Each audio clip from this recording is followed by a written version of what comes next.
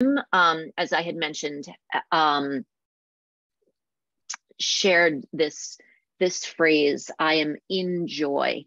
And I loved it so much. I loved it so much. And I was just giving some thought to that, when am I in joy? And certainly I'm in joy when I'm creating. But I gave that a little bit more thought, and what about creating puts me there? And it's symbiotic. It's well, I'll go forward and it'll explain itself. So I'm I'm in joy when I slow down. I'm in joy when I have new experiences, and when I just revel in really simple pleasures. That's when I'm my most present. And that's when I see everything. I appreciate everything, and it makes me want to create. I feel very tuned in. And then conversely, when I'm creating, all that I'm thinking about is creating.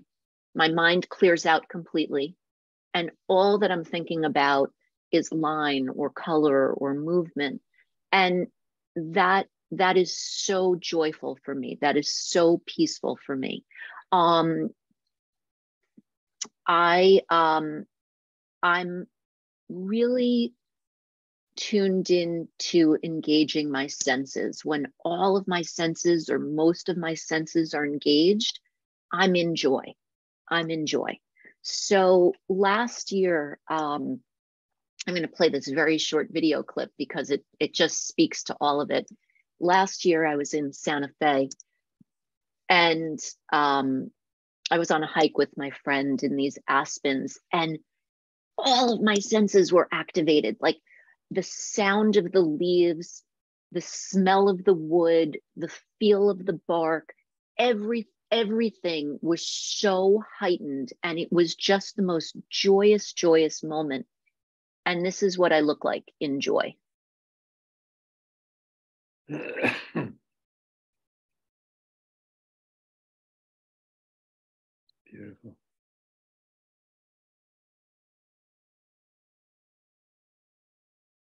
Like, look at those leaves blowing and listen to them. It was just spectacular, and it inspires me. So being in joy inspires me, and then it's just like this continuing process.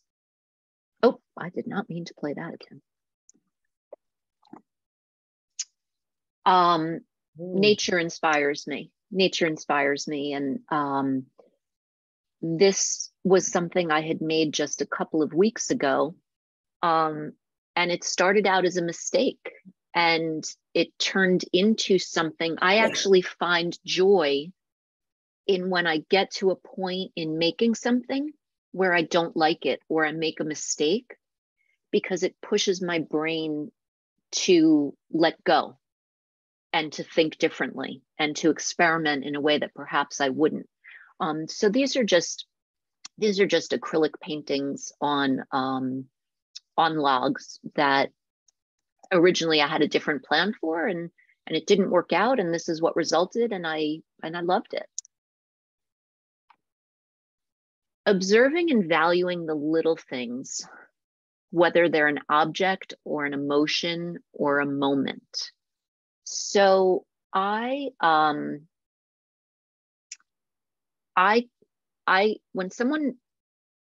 was working and someone emailed me or wrote something that made me feel good, I printed it and I put it in my sketchbook.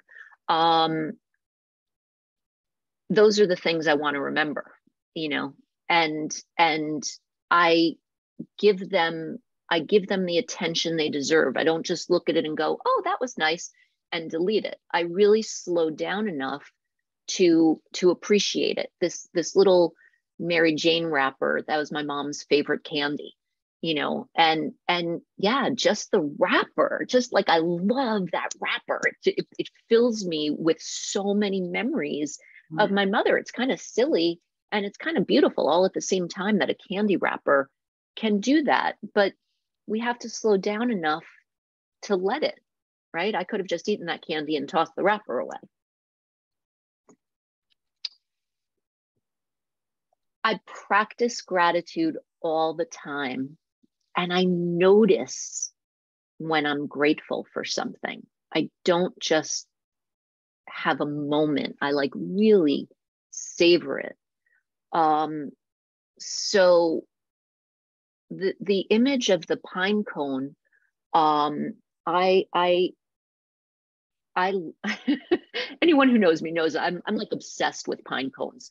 I'm obsessed with pine cones. I think they're like the most fabulous object.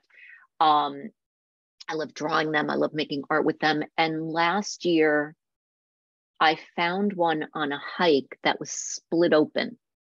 And I have never seen, or maybe I never slowed down enough to notice, I have never seen the inside of a pine cone. And when I saw the inside of this thing, it was like I found a piece of gold. And everyone around me was like, all right, enough with the pine cones. But I was like, oh my God, are you seeing what's happening in here? This is spectacular. Nature is spectacular. And I still have this pine cone. I still have it because I'm just so impressed by it. The picture of the baby, you might be thinking like, oh, I'm grateful to have this baby in my life, which I certainly am. This is my first great niece and the first time I got to visit her. And I was grateful for her smile, but I was really grateful for the shadows.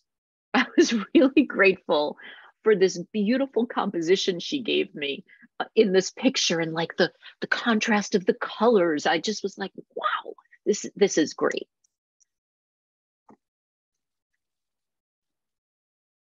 And I'm in joy when I find meaning and I make connections. And maybe, Jim, that's some of what you were talking about with patterns, you know, that I kind of I lift up when I can see those things and make sense of those things. So this mixed media piece of art is something that I did in honor of my mom. I may have talked about it if you were in a previous presentation. And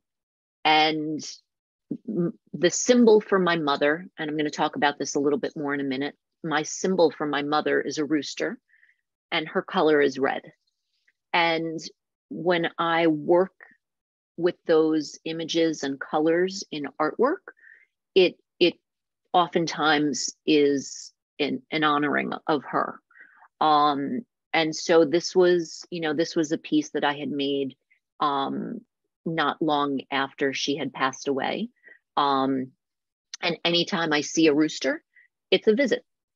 I'm like, oh, hi, Mom. I'll be in the middle of a store and see a rooster and just literally say hello to my mother out loud. And it's a connection, and it brings me joy. So I had asked everyone to bring something to this class, a memento. I was looking for a word. I was driving myself crazy looking for a word that described what I wanted you to bring. One that came to me recently was a personal artifact. And I'm wondering what people brought with them. I'd like to maybe start there. I don't know if you want to hold it up. Maybe that would be the easiest thing to do for right now. If you just kind of hold up or point to what you have. So we have jewelry, and we have photos and sculptures and records and mugs and stuffed animals. And awesome. Excuse me, I can't see anybody's, all I see is the words personal artifacts. Oh, because I have to stop sharing my screen for a moment. Hold on. Yeah, so let's just have that share for a moment. So we're we're all going to want to talk about these. Everyone, I know everyone's like, oh, I've got this great thing and I want to talk about it, and I will make time for that while oh shells, nice, while we're creating. Um, but what I'd like to take a moment to do is maybe just really dig into why these things are special to us. And so I'm gonna share my screen again for a moment. And what I want everyone to do is maybe just take a minute to slow down. And I'm gonna put up some guiding questions for you. Bear with me. I want everyone to just slow down for a moment and really think about the object that you brought with you today.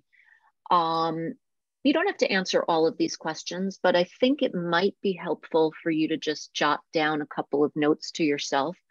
So I want you to think about where this object came from. Like really observe this thing, right? Where did it come from? This is mine. Oh, you can't see again. I'll come back in a minute.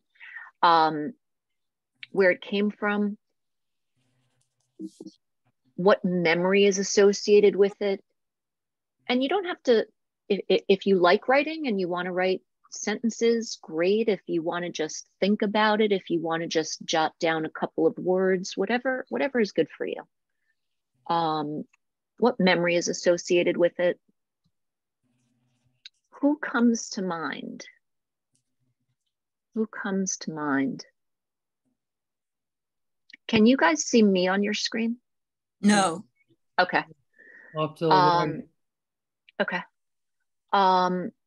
Yes, I can see you. Okay. What senses are being activated? What senses? So you have this object. Sally, did you want to? Yeah, I just wanted to say, if everybody goes up to their view at the upper right and puts side by side gallery, they'll see you, and they'll see they could do side by side speaker or side by side gallery, and then they'll see your shared screen and you or everybody else. Fabulous. I don't have anything like that. I'm using an iPad. I think it depends if you're on a computer or an iPad. Yeah. iPad people, you may have a little bit more limited access to see things. So what senses are being activated? For those of you who can see me, I'm holding up a little sculpture that I've made. And this sculpture is a hug. Some of you may be able to see it. I have a picture of it that I'll show in a little bit. And I love holding it. It fits perfectly in my hand. Lives by my computer. So what senses are being activated? Is it touch? Is it sound? Does the thing you have remind you of someone's voice or laughter? Is it a smell? What place does this bring you back to?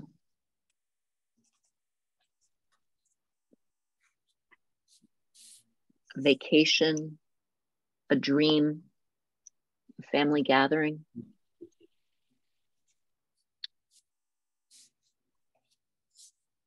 And what feeling does it bring you?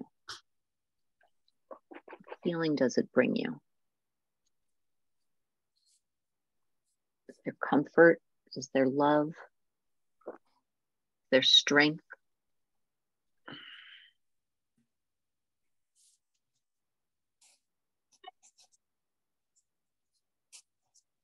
Just take another minute there to sit with that. Write some notes to yourself. And hold on to your object. Feel it.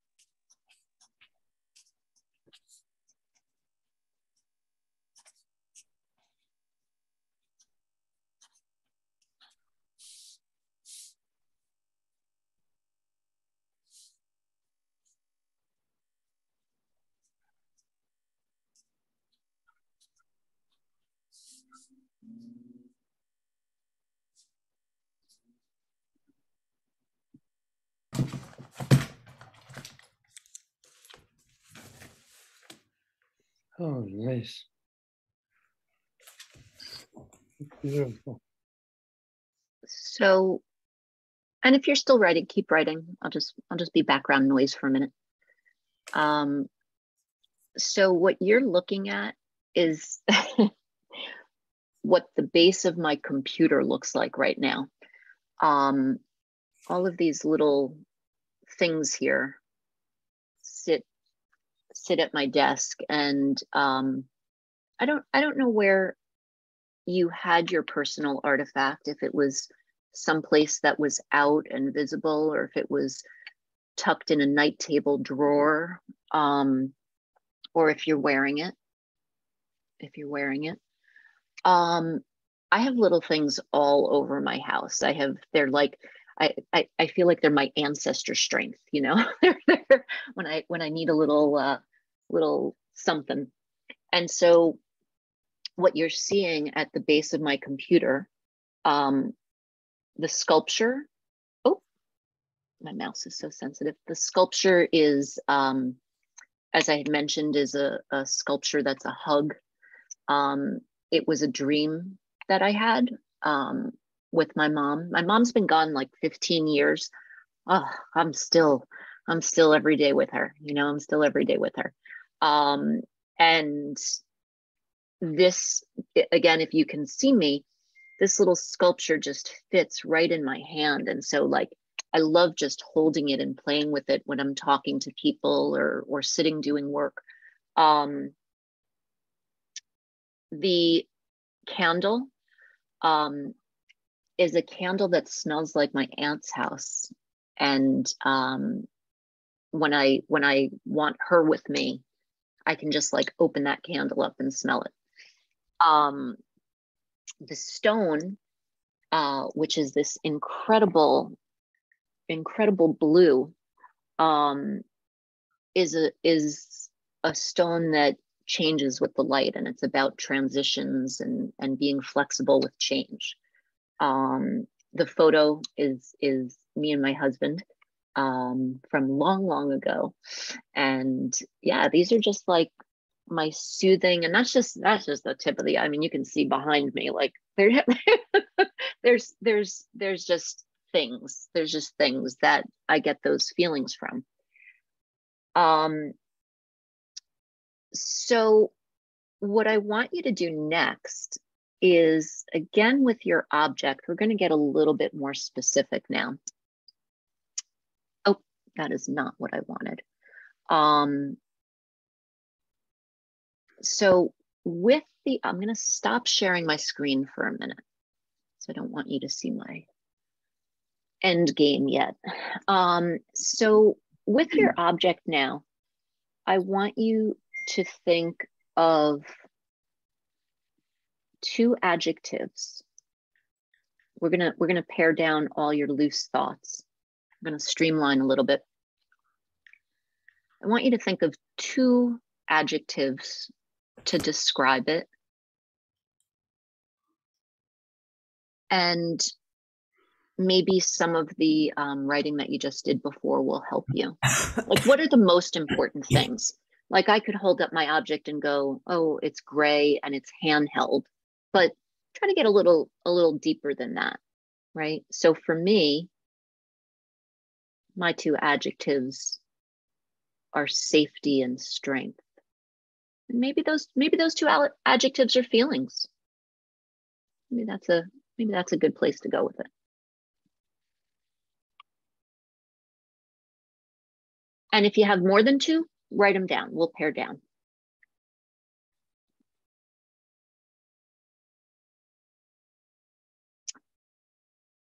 And the next thing I want you to think about is 3 verbs. 3 verbs to describe your object. Now, if your object is connected to a person, which I'm kind of gathering it is, then maybe those verbs or those adjectives are about the person. If the object is about a place or a memory, then maybe it's about you. And again, what are the what are the verbs that you want to associate there? Maybe they're ing verbs if that's an, you know, if you have ing as your grounding point. Mine is visiting, comforting, and supporting.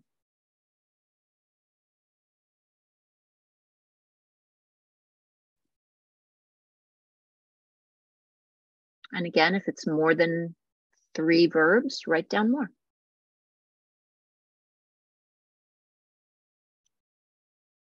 And just keep looking back at your object and holding it and checking it out. Get your senses engaged with it. Slow your brain down a little bit.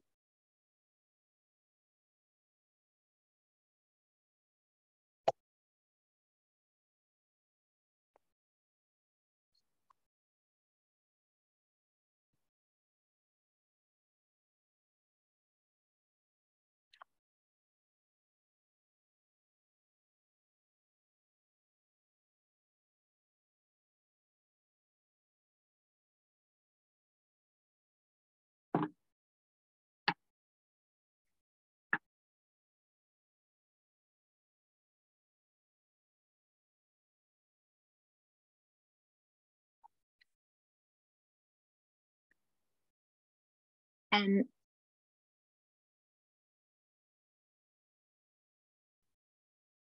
my headphones are about to die, so bear with me while I switch over. Can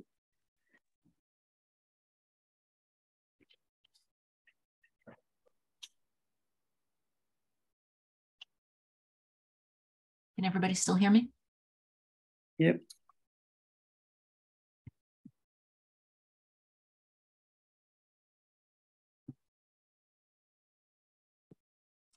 And when you've come up with the adjectives, I'm sorry, with the verbs, 3 verbs, the next thing I want you to do is come up with a sentence.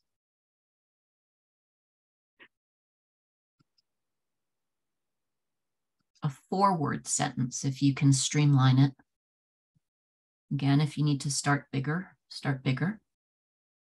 Try to come up with a 4-word sentence.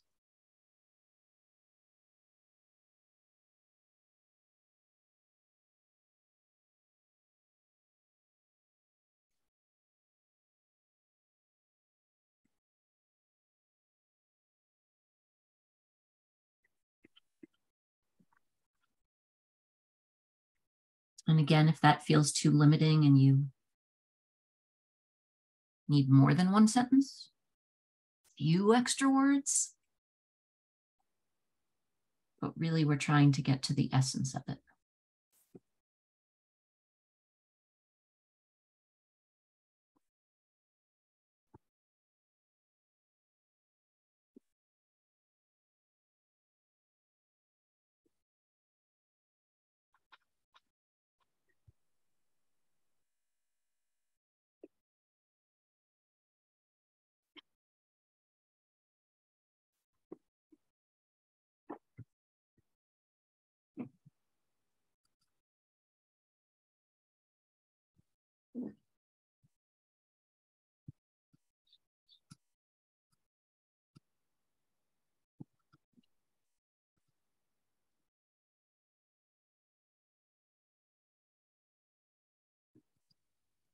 All right. If you need another minute or 2, can you raise your hand? Okay, so I'm going to go back to sharing my screen.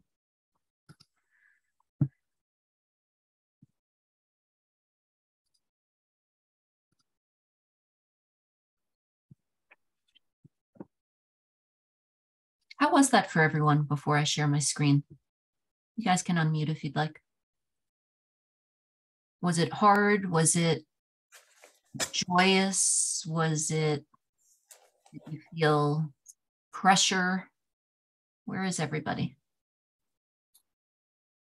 Go ahead. Yeah, Judy. You're on mute still. I take it back. I'm sorry. I found it kind of hard because mine is a childhood object. So it brought up a lot of stuff for me. Not all of which was wonderful, some of which was. So I wanted to run away from it after a while. I love it. And yet it's an object that you hung on to and saved. I keep it in the front room of my house next to something. It's a little sculpture I made when I was a child in the ceramics shop in this community I grew up in the summertime. Mm-hmm. And I think I made it up, but I think my mother's friend glazed it for me, as she glazed everything that every kid did. You know, so you got that? You know. And where did you say you kept it? Next to what? I keep it in my living room on a beautiful rosewood sewing table, and next to it is a yellow horse that belonged to my mother. So I have the two critters. And I look at them all the time. Yeah. Yeah. Well, Mel, before I take I'll get to you in a second.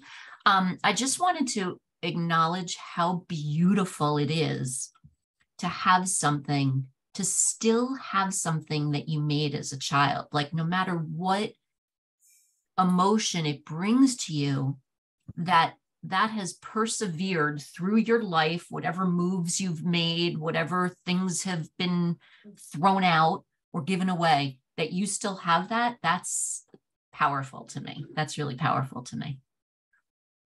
Thank Mel. you. Yeah, Mel. It brought me a lot of joy because it makes me think of the person who made this mug, which is my granddaughter, Ruby, who made it for me 6 years ago when I was 75. And I drink from it every single day. 3 times a day when I take my vitamins and supplements, which is a lot. And this is the only thing that I drink from. Does Ruby know that? Yep, she certainly does. Good. And Good. Yeah, Sally.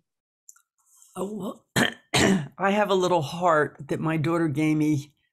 Oh, I don't know how many years ago. I guess when she was in maybe elementary school or high school. I don't remember, but it's like a perfect heart that she made. And she just wrote these sweet words on it. It says, "Out of all the moms, I would pick you." And I just love that. Instead of saying, "I love you," she wrote that. And it just warms my heart because it reminds me how my daughter is just, my sentences were showing and expressing feeling. She's able to do that. Beautiful. And some people met her. Arlene met my daughter. And it makes me happy because I don't see her very much. She lives so far away. So when I think of her and it makes me happy. I love the handwriting too. Like I'm very attached to people's handwriting and little notes and things, like, because that's just her. That's just her. Right.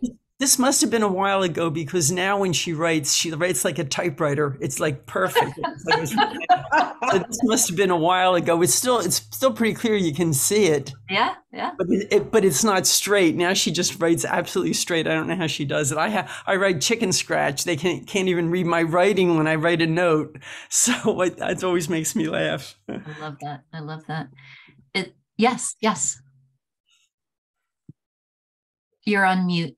And I apologize. It's only coming up as Diane Sussman, so I don't know who's speaking. Yeah. Unmute, Diane and Bob. Let's see if I can help you. There. We're okay. Okay. Okay, so this is what I see every day when I walk the dining room, and I have a physical reaction.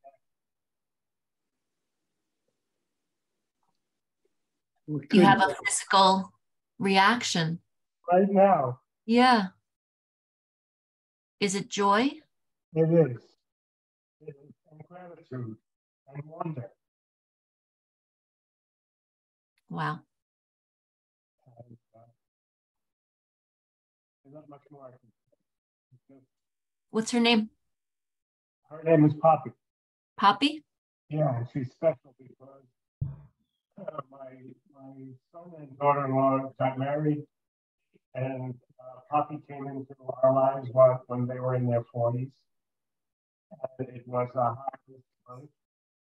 And I think if you were going to have one child, one. Beautiful. Thank you for sharing. Arlene, did you have your hand up? I guess so. I have a violin. Not like Karen's, not a real violin. This is a refrigerator magnet violin.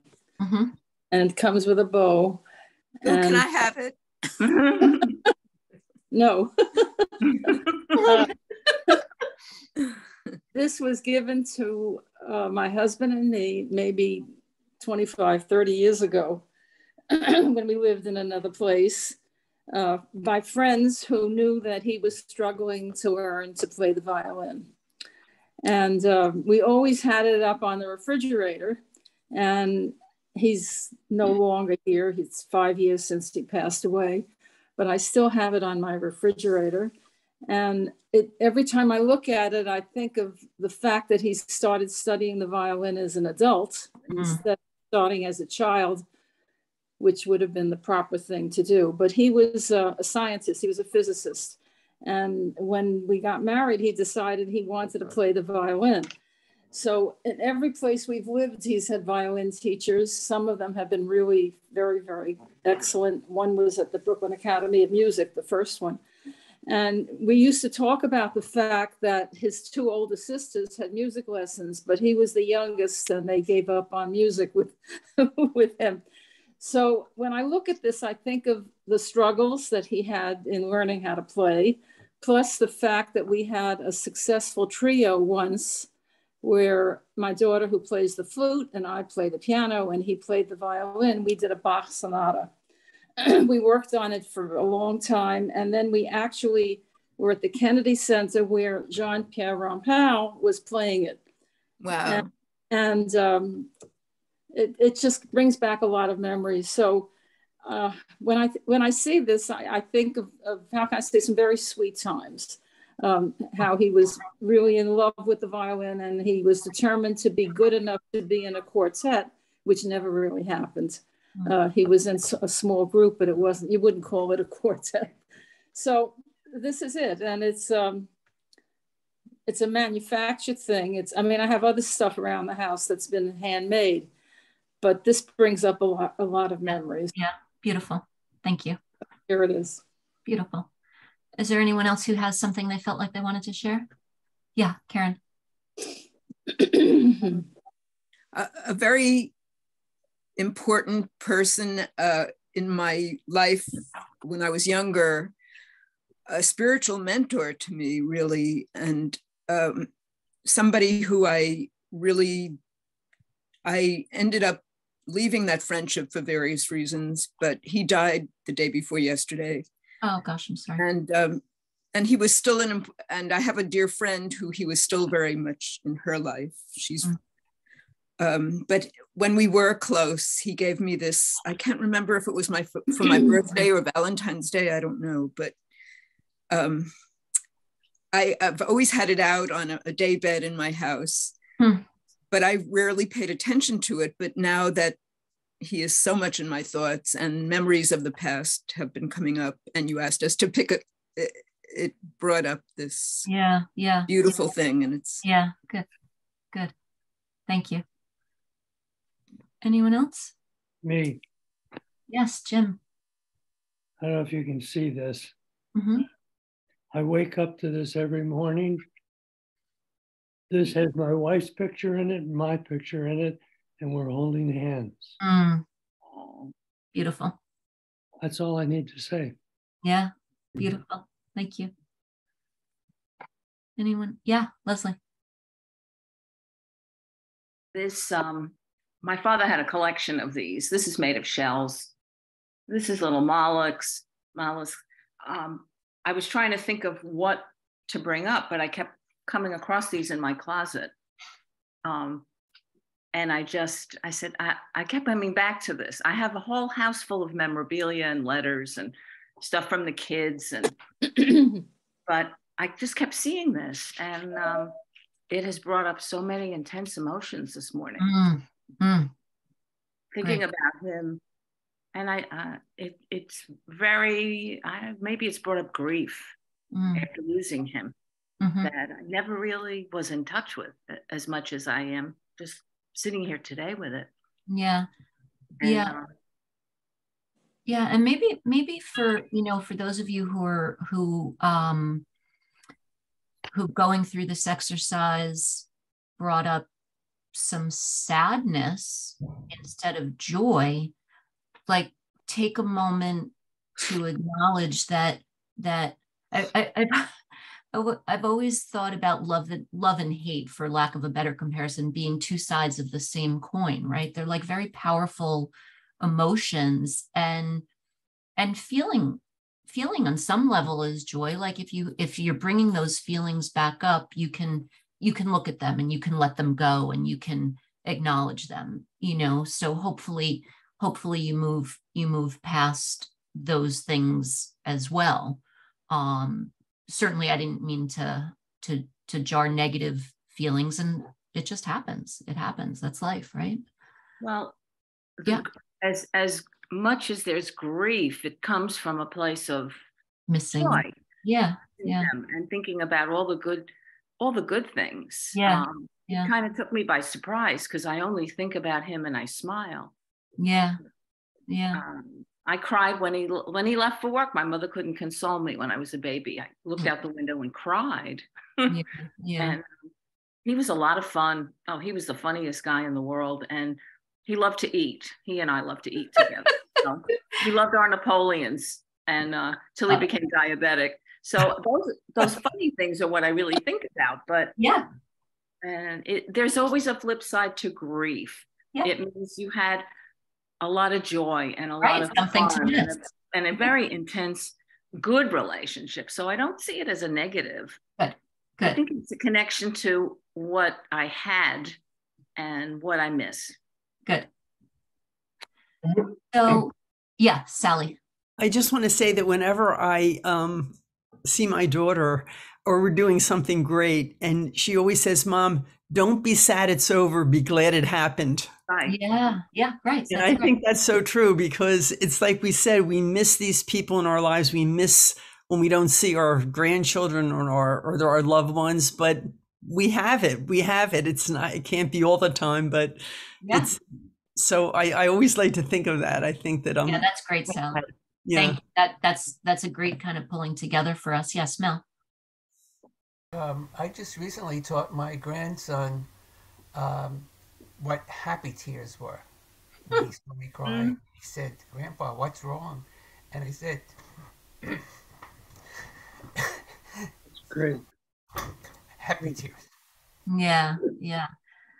Gosh, I in the beginning of my presentation, I said that I'm in joy when I feel connected, and how amazing that these artifacts have connected us today, right? Can everybody hold up their artifact one more time? Because I think we all learned a little bit about each other and ourselves in seeing those, right? And I'm gonna remember some of those artifacts when I look at your face. I'm gonna be like, oh yeah, the monkeys. I remember the monkeys, right? So I know some of you, I don't know if any of you need to go at this point, but I wanted to share one last activity with you just to kind of pull this all together a little bit. So from all those things that you wrote down earlier, a friend of mine just this past weekend, actually, so this was the surprise, Jim, had talked to me about a type of poem called a cinquain, I believe it's called. And it's actually, there's a formula to writing it. There's a map, right? So the first word is a noun. And then So if you think about your object and you think about the things that you wrote down, is there a noun you want to kind of sum it up with? Followed by 2 adjectives, followed by 3 verbs, a sentence with 4 words, and then a closing. And this is like your honoring of your artifact and what it means. Beautiful. Thank you.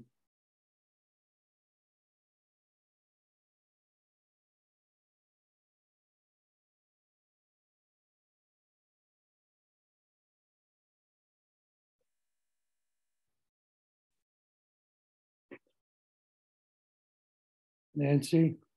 Yes, sir. Do you mind if I called it a pattern? That would make me very happy.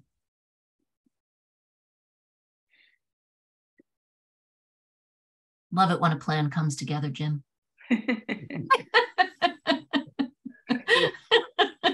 Love it when we can go full circle. If you've noticed throughout this presentation, maybe you have, maybe you haven't, I'm a very color-driven person. I can make sense of my world more when I literally add color to it. And I did it in the first slide. And all of a sudden those words and that thought made sense to me, that I'm in when I'm creating and I'm in joy when I'm creating. And then when I looked at the word artifacts, like mind blow, facts. You know, like what? That's great. And when I came to this last writing, the words that I really wanted to hone in on in all of it, I put in blue. And it just helps me organize my thoughts a little. That's neat. Blue doesn't show up very well on black, though. It's a little hard to see it. Not really. Yeah, I was actually, you know, it's funny you say that, because when I was choosing, as I mentioned, I'm very into color and fonts and all of those design elements. And when it was all white, it felt like jarring to look at, like I couldn't separate out the words. And blue to me felt soothing. So that's a shame that it's hard to read for you. Maybe it's just my eyesight. Maybe it's my eyesight. Yeah, Can you say again which words you made in blue? I was writing my poem and I didn't hear what you said. Can you see it now? Much better. Oh, that's so much better. It is. Yeah. Which words did you choose to write in blue? Mom. I know. I can read them. It's just, why did you choose those particular words?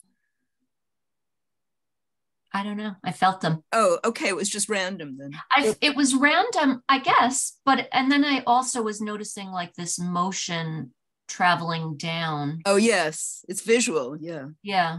But it also says it emphasizes mom's strength, comforting and missing still. Yeah. It's just kind of the poem. Yeah. Well, that's what it simply is. Yeah. It gets to the essence of the relationship. Right. Like everything we were doing here today, right, is just kind of bringing it all down to that essence. We started kind of broad, and we were just really getting down to the point of it. And I think what I like about this style of poem too is that it creates a shape in itself. Yes. You know, so for my design sense, my brain is always thinking visually. I can't stop it. It's how I perceive my world. And so that appealed to me. Yes, Jim. Yeah, before you go on, I need to clarify something quickly. The word in joy, I-N, joy, comes from my wife, who is a poet and artist. And I must say, in a sad way, she got Parkinson's and all of her joy disappeared. I'm sorry to hear that.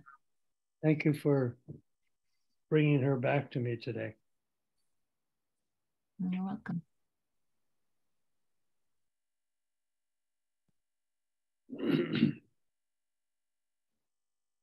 So, is there anyone who feels like they want to share their poem? No pressure, but if you do, we have a few minutes left.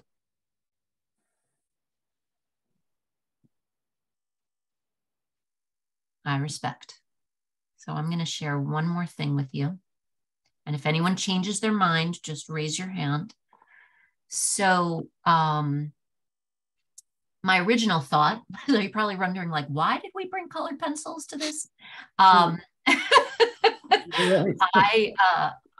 original thought was that we were going to draw, that we were going to look at the object and kind of pare down the essence of it and draw. And this was where I ended up with mine. Beautiful. And the colors are a little off. They're colored pencil, but where I was I sketched out my object. And all of these other lines and colors were really about like almost amplifying out the feeling that I was getting from the object. And then in the end, I put the words back in. I found space for them within it. And this is just a sketchbook drawing. It's not going anywhere. It's just for myself. But if anyone, you know, after we're done here is feeling inspired by that possibility, then I invite you to do that. As I mentioned earlier, when I make art, my brain just, you know, it clears my head. It clears my head, and it just becomes about, you know, these motions, these lines, these colors. And it's very peaceful for me, and it gives me joy. Do you have any suggestions for those of us who don't think we're artistic? Yes, my suggestion to you, and I don't mean this to sound arrogant or flippant, my suggestion to you is to not care. Don't care. Yeah, yeah. I mean, say more. It's about feeling. It's about a feeling. In fact, I'll show you before I did this drawing. I'm going to stop sharing my screen for a minute. When I was first thinking about what I was doing, that's all it was. Right. And that's. You have to move it over a little bit. I can't quite see it. Well, no, it's because it's just pencil lines and swirls and squiggles. There isn't anything there to see, but it was just me making connections between my heart and my hand and my head and letting it go on the paper. You know, some of our most joyous drawing was probably when we were preschool and scribbling, and that's fine. It's not for anyone other than you. Yes, Karen. I was just going to say the exact same thing. I was once in a theater workshop, and we were given an exercise that we should express a song through our body. And I was the first one to volunteer. And I don't remember, it was a long time ago. I don't remember what song I picked, but I was sort of acting out the song. And the woman who was teaching the workshop, a wonderful actress, she gave me constructive criticism that I never forgot. She said, do it for you, don't do it for the audience. And that helped me tremendously. Yeah. But you said it just as I was raising my hand, you gave that same advice. Yeah. Yeah. Yep. Yep. Yeah. Anything else? All right, my friends. Well, I really enjoyed being with you today. Thank you. Thank you. And, yeah. Thank you. And Karen, do you want to say anything as sort of a wrap up or not? Reaction? I love this class. First of all, you exude creativity and joy of life, Nancy. Thank you. Thank you, Karen. Thank you. And I was delighted by the whole class. And I like the fact that you involved us in a sort of a natural way. It was just a beautifully wrought class. Thank you. Thank you. Thank you. Sally. Unmute. I want to echo the same thing. I so appreciate how you just even bring out the creativity in us by your words. Thank you. And I didn't even think of picking this out, but whenever I have my jewelry box, which is where I keep it, I always look at it. So I said, okay. And I felt the same way Bob did. It just brought like a lot of physical reaction. I was surprised. Mm-hmm. You know, I think when you pick up something like all the artifacts that people showed, all of a sudden it touches you someplace. It brings you back to a